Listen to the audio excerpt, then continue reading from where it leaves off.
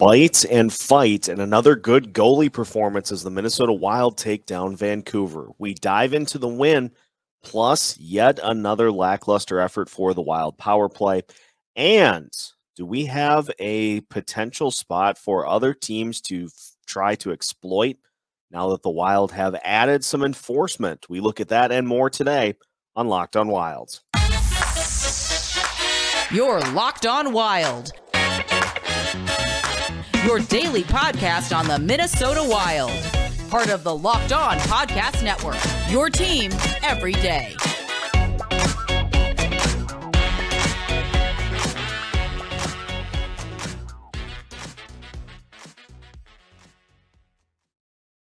What's happening, everybody? Welcome to another episode of Locked on Wild, your daily Minnesota Wild podcast, part of the Locked On Podcast Network, your team every day. Thank you for making Locked on Wild your first listen every day. And just as a reminder, Locked on Wild is free and available wherever you listen to podcasts. On today's episode of Locked on Wild, we recap a 3-2 overtime win for the Minnesota Wild with some good play by the Wild defense and Cam Talbot with another strong start as he tries to get his season back on track. We also dive into a couple of things that continue to be issues. The Wild power play, still a little too pass happy, and an interesting wrinkle that opponents may try to exploit down the stretch of the season now that the Wild have added some size and physicality to their lineup. All that and more today on Locked on Wild. My name is Seth Topal, host of Locked on Wild, your veteran Minnesota sports content producer and captain of Locked on Wild, and happy to be along with you for one of many episodes here for this Friday, our first episode of the day. And so we've got a couple of other episodes that you can tune into on your way home from work today or wherever you're headed for the weekend. The Minnesota Wild ended up picking up a win over the Vancouver Canucks by a score of 3-2 in overtime. Joel Eriksson, the game winner, after Kirill, Kaprizov, and Kevin Fiala got the scoring started. And it's a formula that we saw kind of in the early portion of the season after the Wild had a ton of those come-from-behind victory wins. The Wild did get a couple of wire-to-wire-ish wins and some overtime wins as well. So nice to see the Wild continue what has been a good rebound for them. And we saw the full showcase with Jacob Middleton getting into the lineup for his first action as a member of the Minnesota Wild. We also saw some continued good things from Nick Delorier. And we got another strong performance from Cam Talbot as he continues to reinvigorate his season for the Wild. Now, the first thing that I want to touch on, this felt like a playoff game against Vancouver, and obviously some bad blood between these two teams. Just ask anybody out there on the ice. There were no shortage of skirmishes and fights that broke out between these two teams. So an incredibly physical game, and it felt really good to see the Minnesota Wild be able to contend with that against Vancouver. A more physical team that was trying to really kind of impose their will on the Wild. The Wild did not seem phased. They seemed like they were able to play at that style and to hold their own against Vancouver throughout the course of the night. So the Delorier and Middleton additions seem to certainly be paying off for this team. Now, the other thing that I think has helped key in on a little bit of a turnaround record-wise is the fact that the Wild's defense has started to rebound again after getting a little bit of help in Jacob Middleton. And so that has helped the goaltending, but the goaltending has been much better as well. We'll dive into Cam Talbot's numbers a little later on here in the show. But just a fun game between these two teams. The pace was very good early on. Both defenses settled in a little bit. And even though Vancouver got the game tying goal in the third period, with about 12 minutes to play. I didn't really ever feel super in doubt about the outcome. It just, especially at home, the way that this team is playing, you felt like they were going to get an opportunity. They had plenty of them. In fact, as a couple of people mentioned, I know Michael Russo mentioned it on Twitter for sure. Just a lot of swings and misses by Wild players on pucks, whether it be passes up the ice or shot attempts from anywhere in the offensive zone. Just seemed like there was a lot of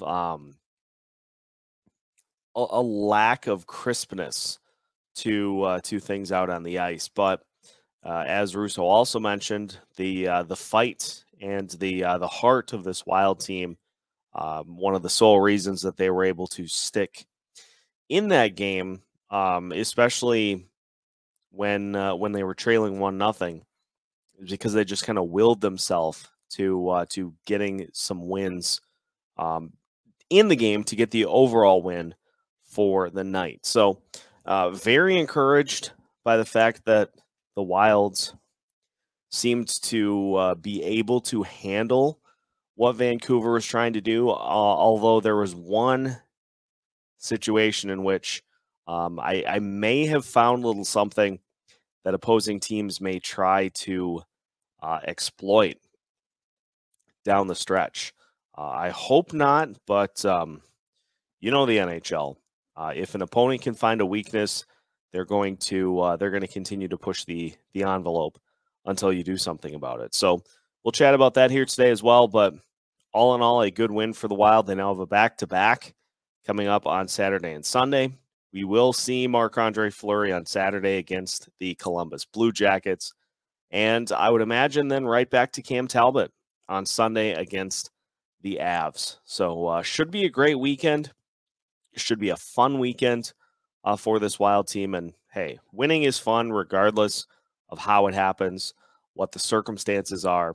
It's, as Kevin Malone in The Office said, it's just nice to win one. So glad to see it. Some good things from a couple of members of the squad. I do want to talk about, when we come back, the power play and this interesting wrinkle that I have teased that other teams may try to attack in this Wild lineup. So we'll do that. We'll discuss the other good things later on in the show today, but continuing to recap the Wild's 3-2 overtime win over the Vancouver Canucks. We'll do more after this here on Locked on Wild. Spring is here, and it's time for you to spring into your weight loss journey by eating better, and Built Bar is here to help. But if you've run through all the usual flavors of Built Bar and you're looking for something just a little bit different, Puffs are the way to go. If you haven't tried them, you're missing out on one of Built Bar's best tasting bars. Puffs are the first ever protein-infused marshmallow. They're fluffy, they're marshmallowy. They're not just a protein bar, they're a treat, and they're covered in 100% real chocolate. As with most Built Bars, and Puffs are no exception, they contain 130 calories, 4 grams of sugar, 4 net carbs, and 17 grams of protein. Your average candy bar contains around 240 calories, 30 grams of sugar, and dozens of net carbs. So if you want to get in on the Built Bar madness or want to try the new Built Bar Puffs, head to Built.com, use the promo code LOCKED15, and you'll get 15% off your order. Again, use the promo code LOCKED15 for 15% off at Built.com. Continuing today's episode of Locked on Wild, again, thank you for making Locked on Wild your first listen every day. Once you're finished with your first listen today, keep an eye out for our bonus episode, the Locked on NHL Buyers Roundtable, taking a look at some of the other teams throughout the East and the West that were most active at the trade deadline and added the most impact to their rosters as we gear up for the Stanley Cup playoff push. Locked on NHL is available wherever you listen to podcasts. Did anybody else notice in the, especially early on in the game against Vancouver, Marcus Foligno dropped the gloves almost immediately off of the opening faceoff, and so he went toe-to-toe with Luke Schenn. They fought. Foligno pushed him to the ice. Both players got 5-minute majors for fighting right off the bat. So at that point, GREEF line unbuckled. Foligno in the box. Greenway and Eriksson Ek left to fend for themselves. Kirill Kaprizov took that spot for a little bit. But let's continue down this road. After that, later in the first period, Jordan Greenway and Oliver Ekman-Larsson get tangled up. Both players get 2 minutes for roughing. And so no power play for either team, so that doesn't necessarily hurt you, but we did get 4-on-4 at that point in the game. And then in the third period, Jordan Greenway gets another penalty, this time, though, for delay of game. So not necessarily as related, but still an opportunity in which Greenway was off the ice, and so the GREEF line was not in full capacity at those points. I wonder if we are going to see teams try to do this more as the season unfolds, is to try to kind of goat the GREEF line, the Foligno, Eriksson Ek, and Greenway line, try to guilt them into penalties to keep them off the ice. This is in response to Nick Deslauriers's comments when he was first acquired by the Minnesota Wild, in that, he wants to be the one out on the ice enforcing the general rule and order of the land, and being the one to go to the box if he gets into a scrum with a member of the other team. He wants to be the one to do that, so that Marcus Foligno can spend more time on the ice and worry more about his scoring outputs, as opposed to having to lay the justice down as well. But if you're an opponent of this team, you can't feed into that. You can't say, well, gee, if they've got this GREEF line, we can't fight them at all, because there's going to be retaliation from Nick Deslauriers, from Jacob Middleton, and from others on this team, from Foligno, from Dumba, from Duhaime. There are plenty of guys that can get a little retribution if needed.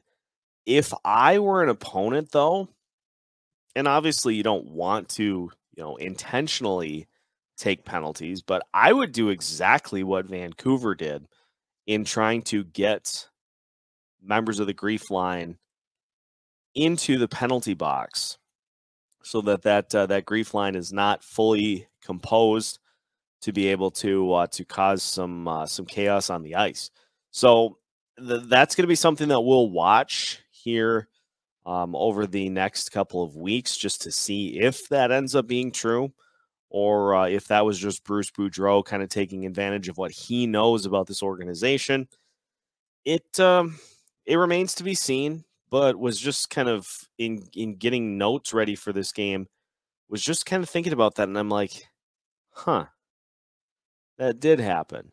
I wonder if that's something that opponents, especially with some of the teams that have similar types of instigator players, could be something that we see down the stretch, which is going to mean that Marcus Foligno and Jordan Greenway have to be more cognizant of where opponents are at all times, so that they don't end up stumbling into a potential penalty to pull that dynamic defensive line off the ice. So that was an interesting wrinkle that thought about yesterday. Thought about if that's something that we might see down the stretch for opponents, to try to kind of throw this Wild team off whack, out of whack. Now, the other thing that just continues to not be super great is the power play. And the power play went 0 for again in this game. It just it seems like they are at a spot that we were hoping that the Wild wouldn't get to. And to be fair, the Wild have started to get back on track a little bit. But there was a stat on Twitter that the Minnesota Wild are amongst the league's worst in terms of shot percentage during the course of a power play. It has become almost detrimental to this team to take penalties because they press, they're trying to do too much. And so then you have players who are just being careless with the puck. Kevin Fiala had on one of the power plays was trying to thread the needle kind of behind his back to a teammate that ended up not being able to anticipate the pass, shocker, and ended up heading back to Sesame Street. So it all comes down to a couple of things, I think, with this power play. Number one, first and foremost, let's shoot the puck. Too much time for this Wild team just skating around the perimeter. And if you can't tell, obviously, I'm super thrilled at being able to talk about another 0 for night for this Wild power play. Too passive, too much passing, too much skating to the left or right side of the net, getting real close. And instead of trying a shot that has at least a percentage chance to trickle in, they elect to just continue to pass. And, this is not revolutionary news by any stretch, but it's real hard to win at the NHL level when you don't outscore your opponent. It's almost impossible.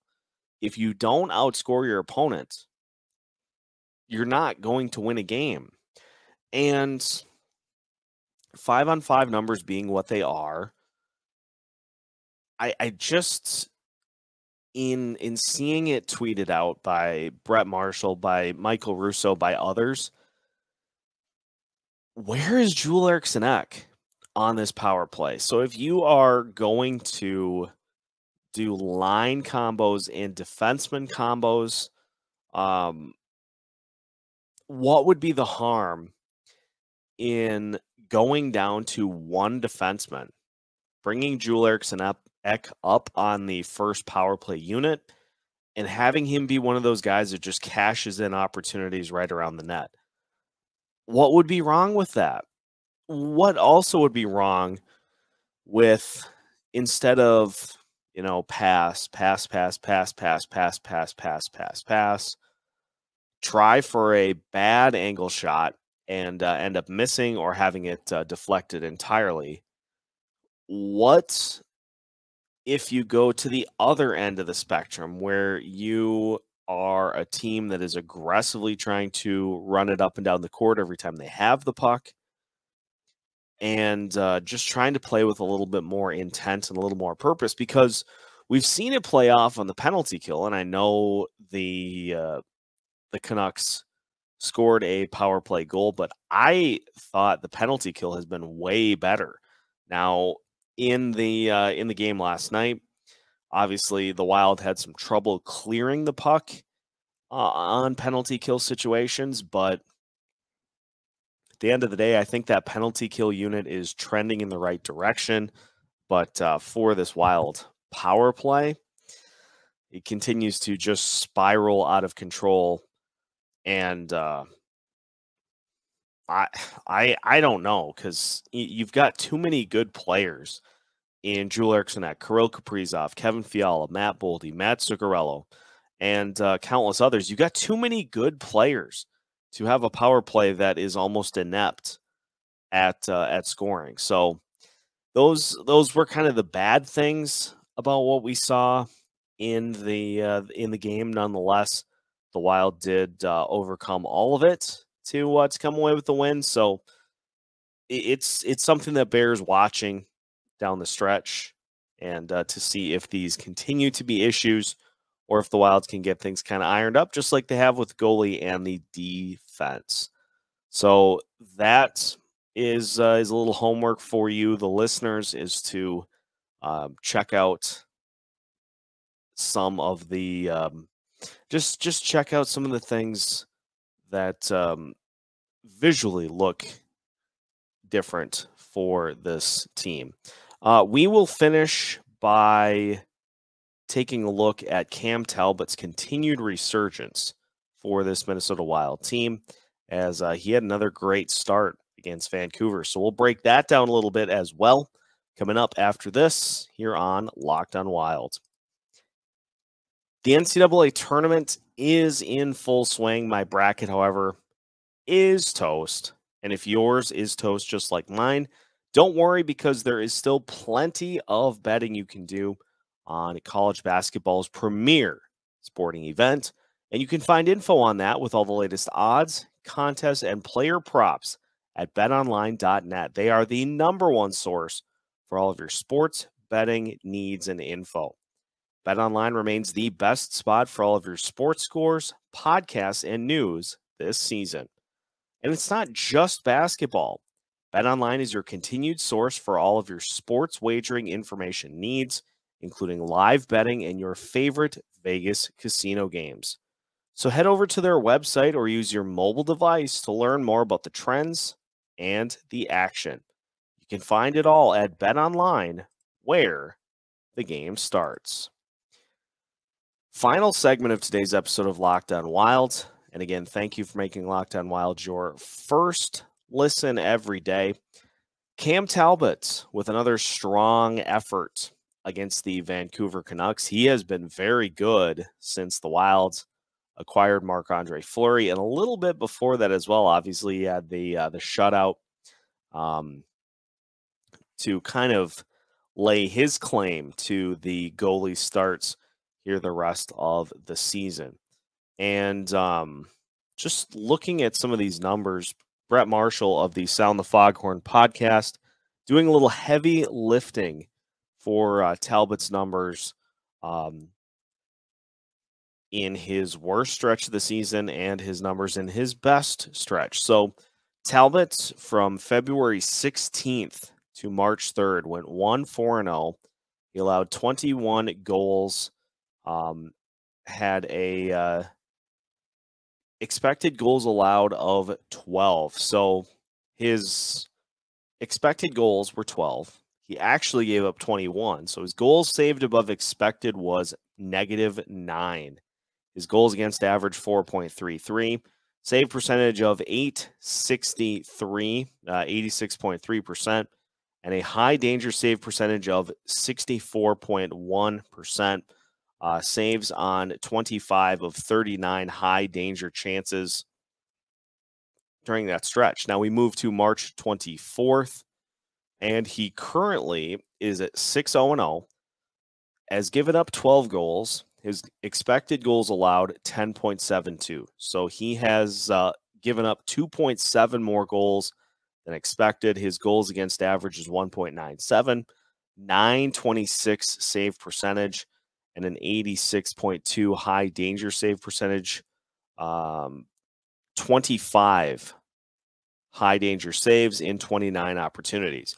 If you take away the Detroit game, in which Talbot gave up 5 goals, the numbers get even better. He's 5-0-0, 7 goals allowed. He has it was expected that 8.42 goals would be scored on him. So his goals saved above expected is 1.42. Want it to be in positive territory, so that's a wonderful thing. Goals against average of 1.40, save percentage of 946, and an 87% high danger save percentage. So those numbers, Brett breaks it down a little further than that. Just massive turnaround these last few weeks from Cam Talbot. What has changed? Some may argue the defense turned around. While that's partially the case, the defense has gone from 2.4 expected goals allowed per game between February 16th and March 3rd to now 1.79 expected goals allowed between March 8th and March 24th. The big change is he's returned to form to make those big saves. During the rough patch, he was stopping just 64.1% of high danger shots since March 8th. The number has shot up 22% to 86.2%. He has allowed 14 high danger goals, or did allow 14 high danger goals during the 5-game rough patch, and has allowed just 4 during this recent winning streak.